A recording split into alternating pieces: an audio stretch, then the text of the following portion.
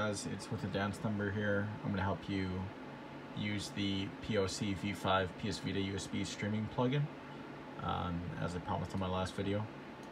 So first thing you want to do is go to the Reddit link, download the plugin. You just click that, hit download. It'll download. I've already got it downloaded once, so I'm not going to use the copied file. Then you're going to go to your PS Vita. Make sure you go into it. And this is right from the start. So we're gonna fire up H Encore.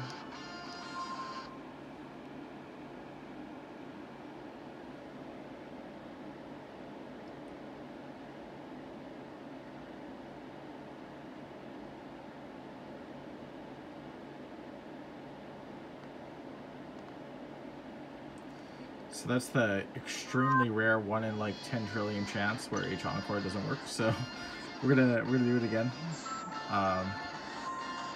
From what I understand, the hack has like a small fail rate. That's fine though. You just restart it. Install. Success. Then we go up to exit.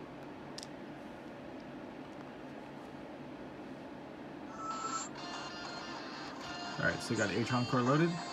We're going to go to Vita Shell. Start it.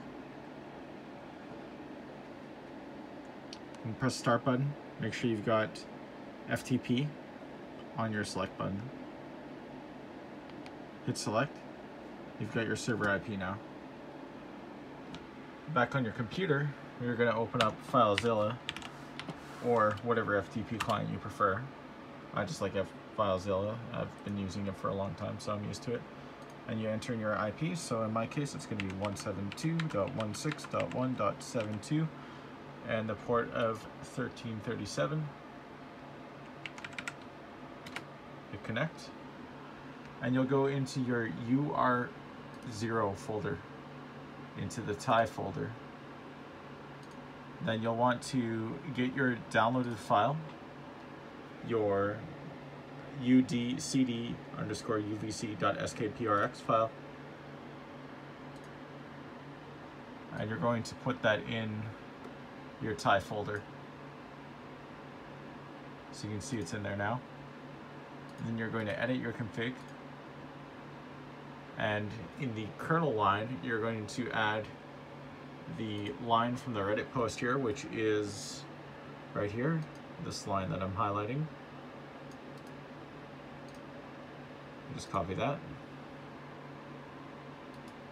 paste it in there, save the file, close the file, back to my FTP client, and it'll ask if I want to upload the changed file. I'll hit yes, and so now the uploaded config is there, and the plugin is there. Back to the PS Vita now, hit cancel. And we're just going to reboot the console. So that'll take a short moment here.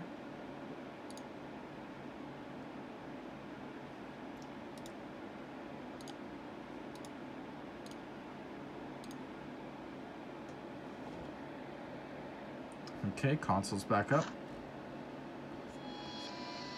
Back into H Encore. We're gonna fire up the exploit again.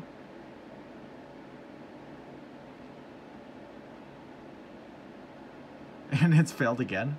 That's incredible. I've never had this happen even once before, so the fact that it's happened twice in one video is actually incredible, but I guess it's a good way for you guys to see what happens when it fails. You can confidently just try again, and it's no problem.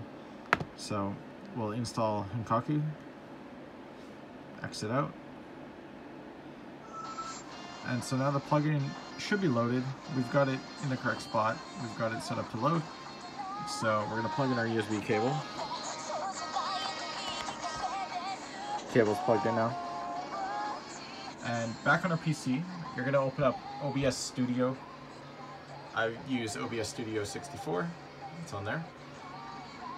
and you're going to add a scene. I've got a few scenes on here already, but we'll just add a new one, a fresh one. Maybe we'll delete this one first because I might have used it for my Vita already. So to add a new one, you hit the plus button in the sources section. You're gonna go video capture device. You can name this whatever you want. I'll call it Vita 1. You just name it whatever you feel like. Hit OK. Change the device to PS Vita. And you can see the preview there. Hit OK. Grab the anchor. Drag it all the way out to the side so you've got your full screen.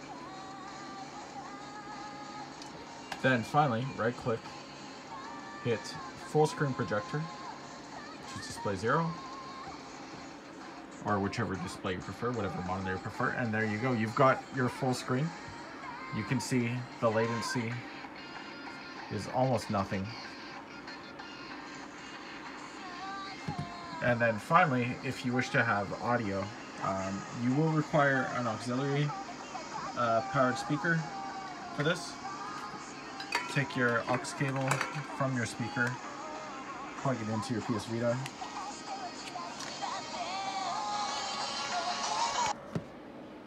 And then turn your speaker on.